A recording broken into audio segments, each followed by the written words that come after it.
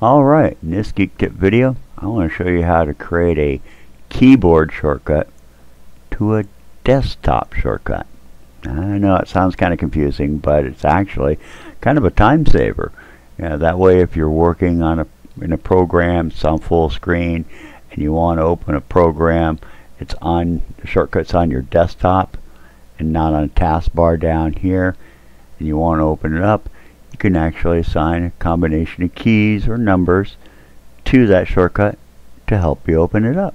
So let me go ahead and show you here. I'm going to bring up the on-screen keyboard real quick. We're talking about any of the keys over here, keys, numbers, letters over here on the actual keyboard area, or numbers over on the numeric lock keys. So let's go ahead, let's right click on this Firefox shortcut, click on properties, make sure we're on the shortcut tab. We'll go down the shortcut key.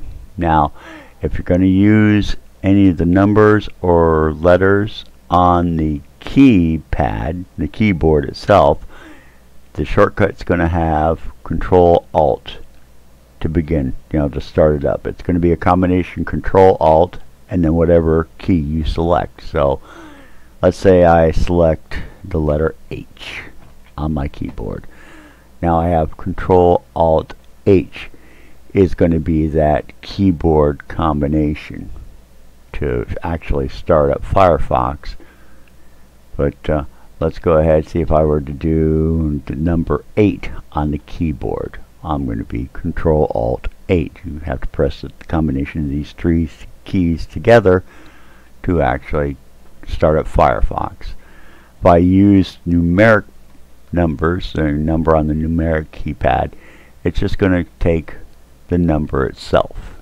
But you have to remember your num lock has to be on, or of course the keyboard shortcut won't work. So let's go ahead, let's apply. We're going to close it, and I'm going to de-highlight it, deselect it, and I'm going to hit number 5 on my keyboard. And what we're going to see is Firefox starts up. So that's how you create a shortcut key to a desktop shortcut.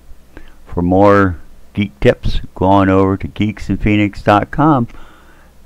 Anything else, just let us know, and have a great day.